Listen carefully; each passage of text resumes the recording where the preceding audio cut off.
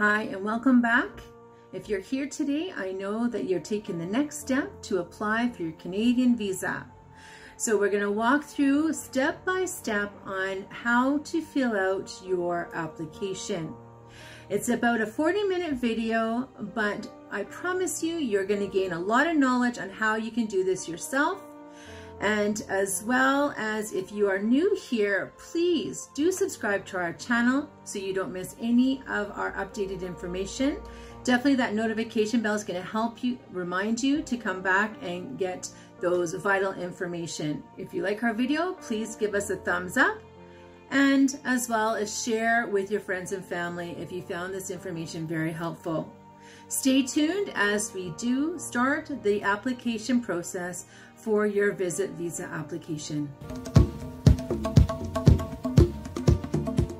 How you fill out the Canadian Visit Visa application, the IMM 5257E. Now this application is what you need to apply for our temporary resident permit, our visa. In this case, it is for a visitor. Okay, so as we walk through this one step at a time, just make sure everything is making reference to your passport. For example, your family name as shown on your passport or travel document. So make sure that your surname or last name, family name, however you want to describe it, is in this section, okay? Then your given name. So how it is presented on your passport and travel document is how you input it on the form, okay? And be very careful not to misspell anything. Now, a family name that especially goes for women who are married and they had changed their name. So here is what where you would put your previous name, maiden name. So your father's name, should you be a female applicant. Now also people do change their names. So whatever name that you went by before changing it would go here, your family name. And then here would be your given names. Okay, so if that doesn't pertain to you, just make sure you click no. Okay, so then we go down to other personal information, your sex. So female, male, unknown, other gender. So whatever you are, you select, and your date of birth. Now, I tell people all the time, especially with my experience in Africa, people do like to change their name, their birth date. And so please, please, please make sure you know your birth date. I don't encourage anybody to change their birth date, but anyway, it happens. All your documentation needs to be corresponding together. So your date of birth, your year, your month, and then the day, and where you were born. So that goes here, okay? The city of where you were born, and your country or territory, okay? So that would go there. Okay, so we got through that. Now, next we are gonna go into where you are residing currently. Okay, oh sorry, up here would be your citizenship. So wherever you are, wherever you were born is what you would put here. And then you go forward into where you're living. So if you're living anywhere other than your home country, you're definitely going to put it here. The country, your status, and when you started living there, and if there's an expiry date of when you're going to be leaving. Okay, that is current. And then you can go into your previous countries that you lived in. Okay, so you need to make sure that you list everything. Okay, during the past 5 years, have you lived in a country or territory other than your own country of citizenship? So yes or no, then you fill in the details. Okay, the country or territory where you're applying, is it the same as the country or territory of residence? Yes or no? Okay, goes here. Okay, so then you go into detail of your marital status. If you're married, let's go here. Annulled marriage, common law, divorce, legally separated, married, single, unknown, or widowed. Please select what pertains to you. Now, if you are married or in a common law relationship, you need to indicate the date when you entered into that relationship. Okay, that goes here. Okay. Now provide the name of your current spouse or common law partner. So her family name or his family name, and right here they're given names. Okay. And now we're going to go on to page 2. Okay. We're going to continue with the personal details. So have you ever been married or in common law relationship before? So have you been married, then divorced, or in a common law relationship and then just left the relationship? Yes or no? Please and please be honest on your application. Okay, so transparency is what's going to bring you success. Okay, and being honest. So mark down the spouse's family name and their given names, their date of birth, okay, and what kind of relationship was it? Was it common law or were you married? Okay, and then the dates of when you started the relationship and when it dissolved. Okay, now you go into your languages. Let's go here and you list the languages that you can speak. Okay, now if English is the only language, then you put English, but otherwise you can put all the languages that you know in this spot. Now, are you able to communicate in English or in French? Yes or no? Okay, so if you can, okay, you can pick both or neither or one of them. Okay, in which language are you most at ease? And then you write down the language that you're most comfortable in. Okay, so next we go into your passport. Your passport number here. Now it is located in the top right-hand corner of your passport data page. You make sure you put it in there. And look on your data page and see what country it was issued in. Okay? And the issue date and the expiry date. Very important. Okay? For this trip, will you be using a passport issued by the Ministry of Foreign Affairs in Taiwan that includes your personal identification number? You answer truthfully, yes or no. And for this trip, will you use a national Israeli passport, yes or no? Okay, so national ID identification, your national identification document, sorry. So a lot of places will have this, but if you do have it, please mark yes. And then put your document number here, okay? Where it was issued, which country or territory, okay? Your issue date and expiry date. And some people don't have, some of the national IDs don't have an expiry date, so you would just leave it blank, okay? Now you continue down. Are you a lawful permanent resident of the United States with a valid alien registration card, which is also known as the green card, yes or no? And if it's yes, kindly put your documentation number here, your document number with the expiry date. Okay?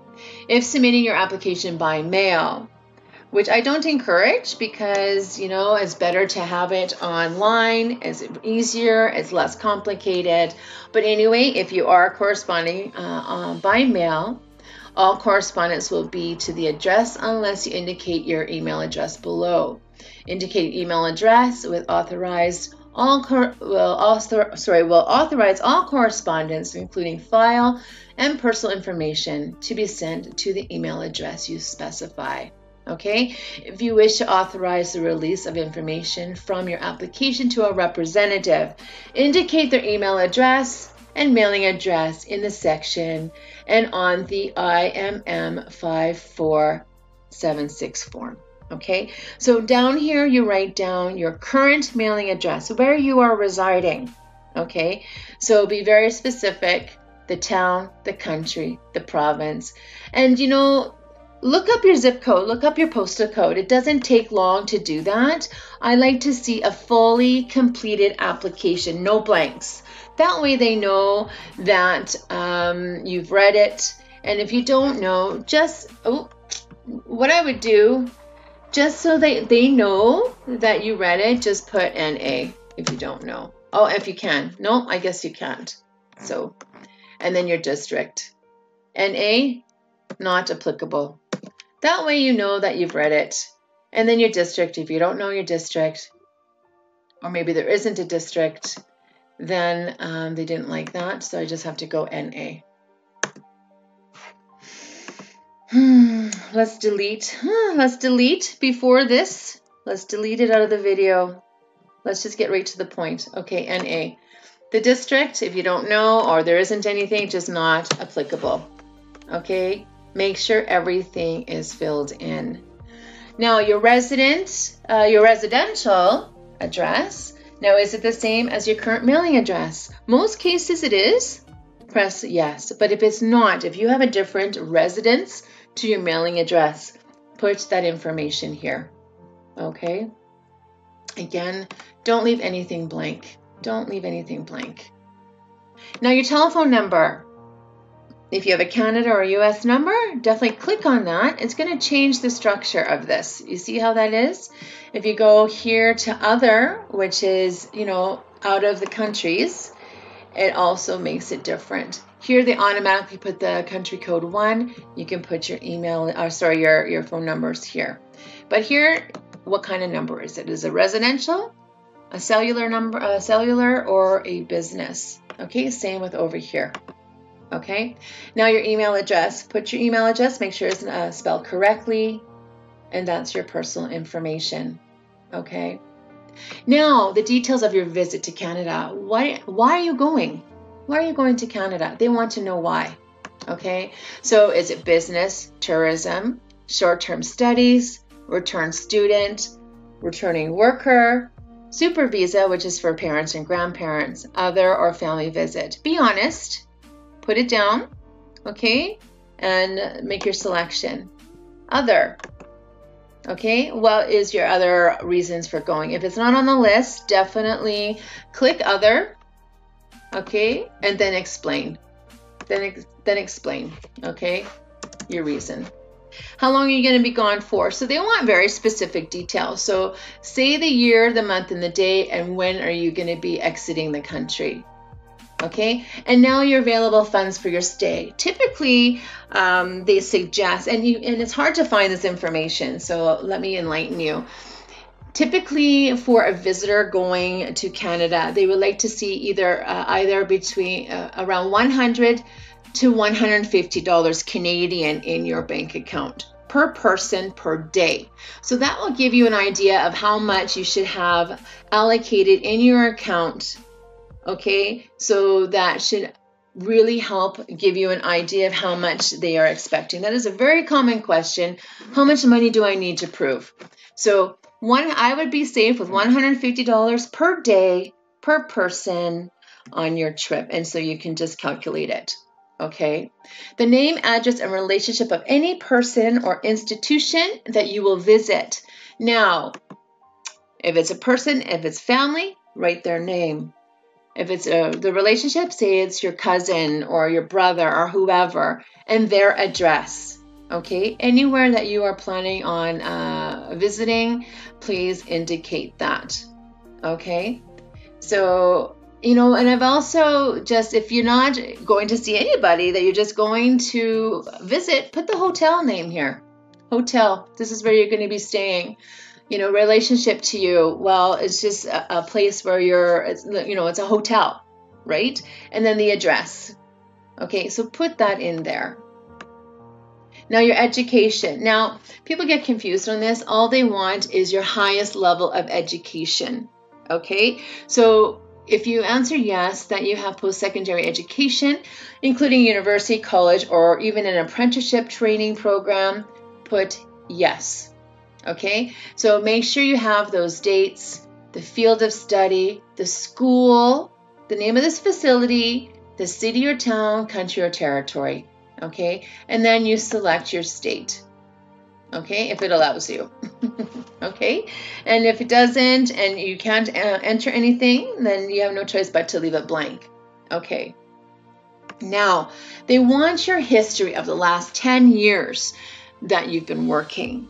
So if you've not even worked for 10 years, because you're very young and you're in your early 20s, you have not worked 10 years, just put all of your work experience. It doesn't have to be 10 years.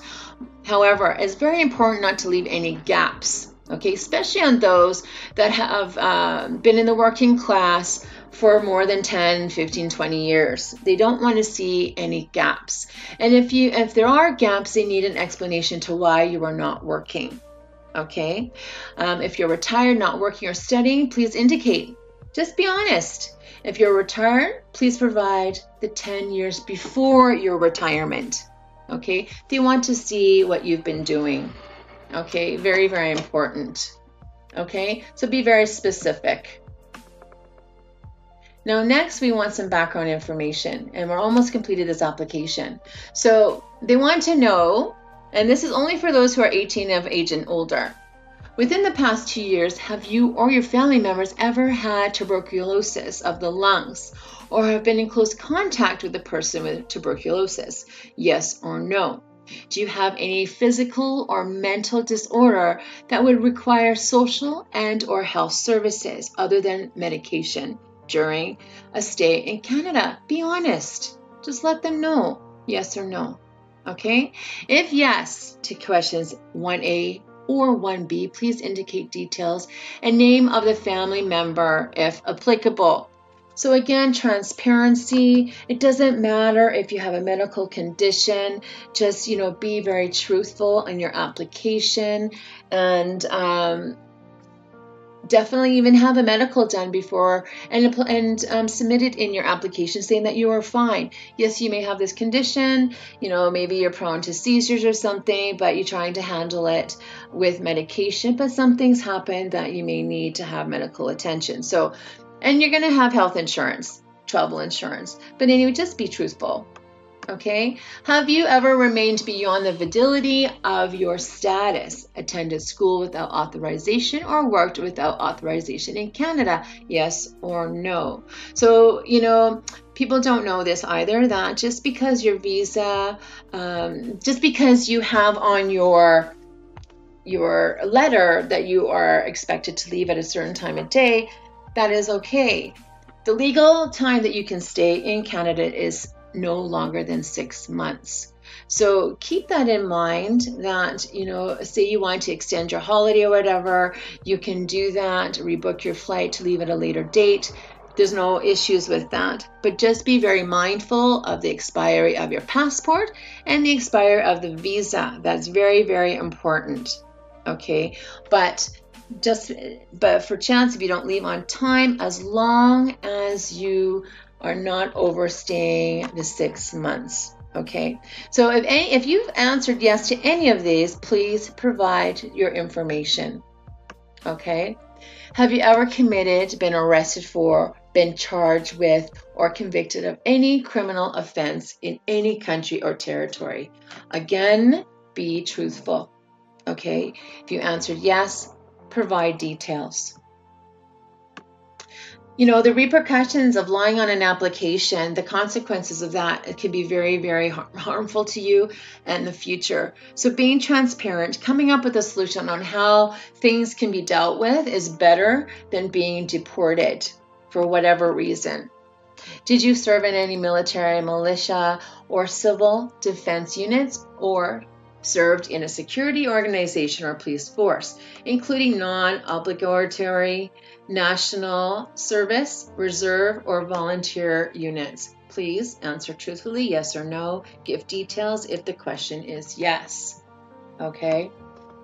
Are you or have you been a member or associated with any political party or other groups or organizations which engage in an advocated violence as a mean of achieving a political or religious objective, or which has been associated with criminal activity at any time? Yes or no? Have you ever witnessed or participated in an ill treatment of prisoners or civilians, looting, or discretion of religious buildings? Okay, yes or no? If you answered yes to any of these questions, 3 to 6 above, or upon request of a visa officer, or you may be required to fill out an IMM 5257 Schedule 1. However, some countries require that to be filled out anyway. So it's not just a matter of answering the questions 3 to 6.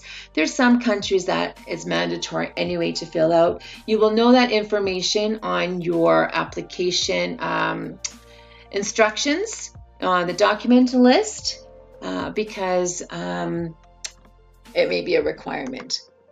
So now you're finished. Make sure you double check everything, that you didn't miss anything. And you're going to go and you're going to do, you're going to consent to a yes or no. Actually, this is an optional yes or no. If ICI, which is the Canada Citizenship and Immigration of Canada, or an organization at CIC requests, may want to contact you in the future to ask you about any services you received from CIC prior to the application process, such as participation in an information forum during the application process, include the application process itself, as well as orientation or accreditation services and services received after arriving in Canada, including settlement, integration, and citizenship. CIC will use this information along with information provided by other individuals for research, performance measures, or evaluation purposes. CIC will not use the information to make any decision about you personally. So you can make the choice. If you are okay with it, you mark yes. If not, then you mark no.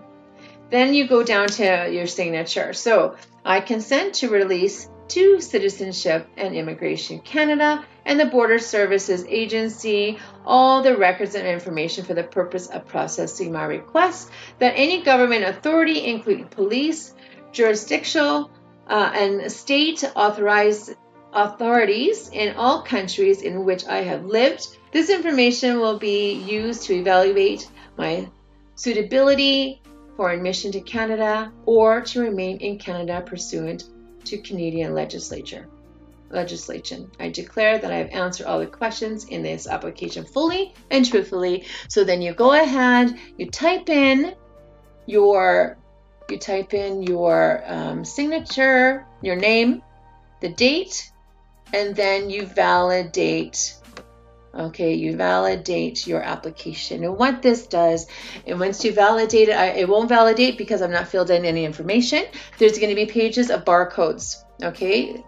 And that will be submitted with your application. It will be scanned on their end and all this information will come up. So I hope that was very helpful for you. And I wish you all the best with your visa application. And should you need any assistance in the future, do leave your comments, or you can email me directly. I will leave my email address in the description so you can reach out should you have any questions.